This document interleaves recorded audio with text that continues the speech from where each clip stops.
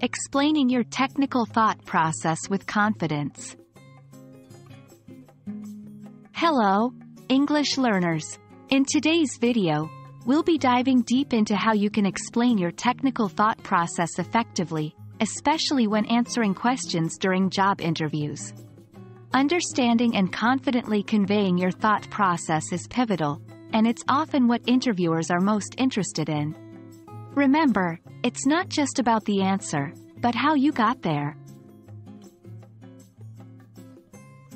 In technical and industry-specific interviews, it's often less about the correct answer and more about how you approach problems.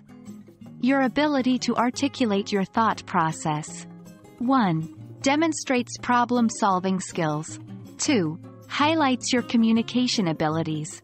3. Shows your level of technical depth and understanding. Key point: interviewers want to see your problem-solving journey, not just the destination. When discussing technical projects or answering industry-specific questions, consider the following steps. 1. Clarify the question. Before you dive into answering, ensure you understand what's being asked. This can be as simple as repeating the question or asking for further details. 2.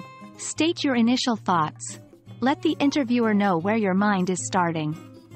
For example, my initial thought is to approach this using because. 3. Discuss potential solutions. Outline a few potential methods or strategies to tackle the problem, highlighting the pros and cons of each. 4. Choose your path. After evaluating, explain which solution you believe is best and why. 5. Walk through your solution.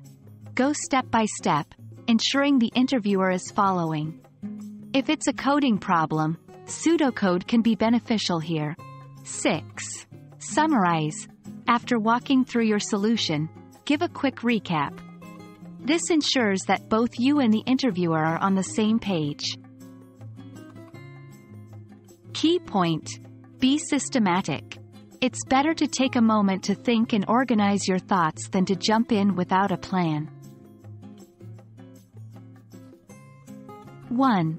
Practice makes perfect. Before your interview, practice explaining complex technical concepts or projects to a friend or family member.